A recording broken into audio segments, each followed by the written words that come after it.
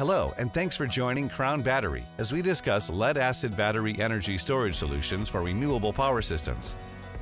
In this chapter, we're covering how to properly set up and confirm voltage and timer set points, plus how and when to add water to the lead-acid battery array of your renewable energy system.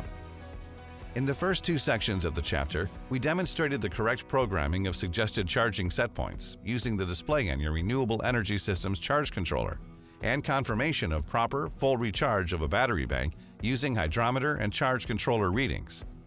In this section, you'll become familiar with Equalization charge protocol, including timing and considerations which may require periodic adjustments to your renewable energy system charge controller settings. To begin with, Equalization is a regularly scheduled charge protocol utilized to ensure the charge control meter and hydrometer readings stay in balance with each other. Meaning a charge control meter shows float voltage reading of 2.25 VPC and battery cell hydrometer readings are at least 1.270. In the first section of the chapter, we demonstrated how to program equalization voltage and timer set points. Equalization is important as it level sets the battery bank and balances chemical properties of batteries to their electrical properties.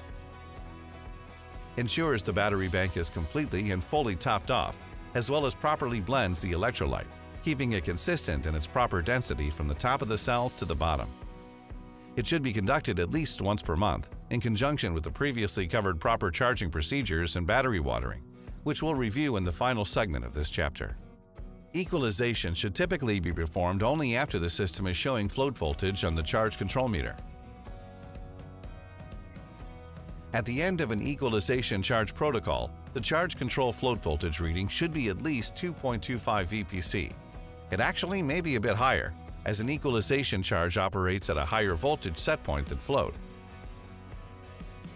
And battery cell hydrometer reading should be at least 1.270 for deep cycle products and 1.290 for industrial power module products. If both of these readings are not achieved, your battery bank requires more charging. As always, Crown recommends using safety glasses and gloves when testing cells or physically handling batteries. Settings that may require adjustment to achieve a full state of charge include voltage, up, down, or timer, longer, shorter set points, low voltage disconnect setting, or amperage input, energy generation. As temperature also plays a vital role in proper battery charging, performance, and life, ensuring the charge controller temperature compensation probe or sensor is properly set is very important. The correct temperature compensation settings for Crown Battery Energy Storage Solutions is 3 millivolts per 1 degree Fahrenheit. Other considerations that will have a direct and mostly negative impact on maintaining proper charge protocols include seasonal temperature changes, changes in household or business occupancy, and energy budget fluctuation. Remember, true float voltage is both a 2.25 VPC reading on the charge control meter and battery cell hydrometer reading should be at least 1.270 for deep cycle products and 1.290 for industrial power module products. Balance is the key. Be sure to join us for the last segment of this chapter as we cover battery inspection and watering.